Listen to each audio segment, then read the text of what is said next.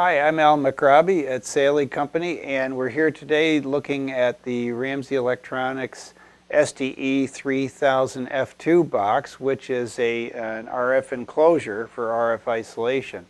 And Saelig and Ramsey have been partners in business for a long time, selling these boxes, or making and selling these, and one of their first products was the STE3000B. And that featured these portholes on the front, which allow access to the objects that are inside the box, and also an RF tight viewing window right on the top, just like this one. Now this is a forensic variety of similar product, and it has some additions on the front so that the latches here can be locked, and it also is constructed with tamper-proof hardware all the way around the thing on all of these. So let's take a look inside, and we'll show you some of the salient features of the thing. We've mentioned the window at the top and the front portholes, and the lid is supported by a very nice gas-filled strut right here, and it features an LED bar, light bar right in here. Here's the pair of gloves that I mentioned that are made of the nickel silver thread fabric that provide RF isolation.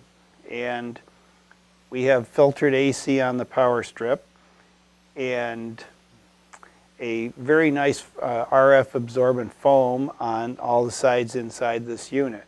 The idea of this is to be able to manipulate a smartphone or other device that's been confiscated, and also to be able to see it, to be able to charge it up and so forth when it's here, and to be able to secure this whole case and be able to move it to the next step in the process that it's going through. So this is all made of aluminum, and it features a very good double lip seal at the lid here. The lid on the outside perimeter of this lid comes down and contacts this gasket right here on the outside, and the inner aluminum part contacts the upper gasket just on the inside like that. So when this is closed and locked, you get a very profound change in the amount of RF energy that you can detect from inside the box.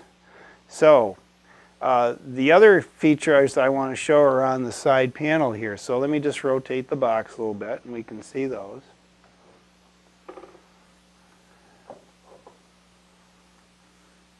Okay, so you can see the nice rugged power cord here that's coming in to provide AC power through this filter arrangement right here.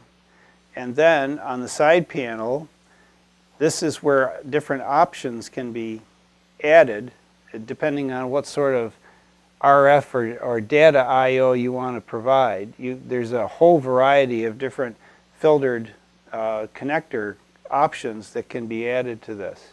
And so check our website or Ramsey's website for the details on which connectors that you can have, but they've pretty much got all the bases covered. This particular model has a high performance USB filtered connector right here. So this box apparently came with it. So I mean that's basically all there is to it. And what we did is we did an RF isolation test on the box to see how well it did. And we're going to look at the polar plot in a second or two. But I want to mention that on the polar plot,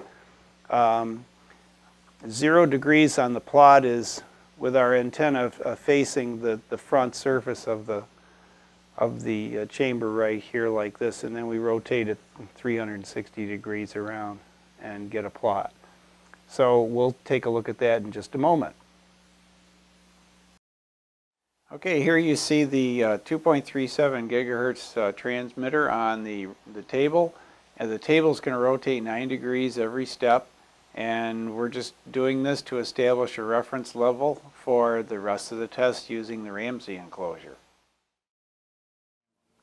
Okay, so now you can see we have the Ramsey enclosure on the turntable doing the same 9-degree steps, and we're measuring how much of that RF we can see coming through the box. Okay, here we have the results of the test shown in polar form. The blue line around the outside is the reference level that we got at the very beginning, and the red line is the results that we got with the transmitter inside the box. So the difference between the two, the green line, is the isolation.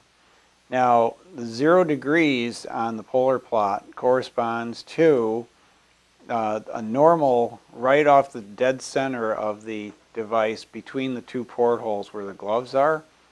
And you can see that for most of the circumference around the thing, that the performance is quite good, somewhere between 90 and 100 dB of isolation.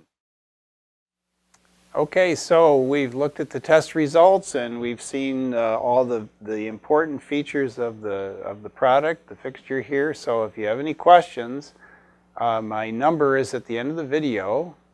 So give me a call if you have any questions on this. So thanks for watching.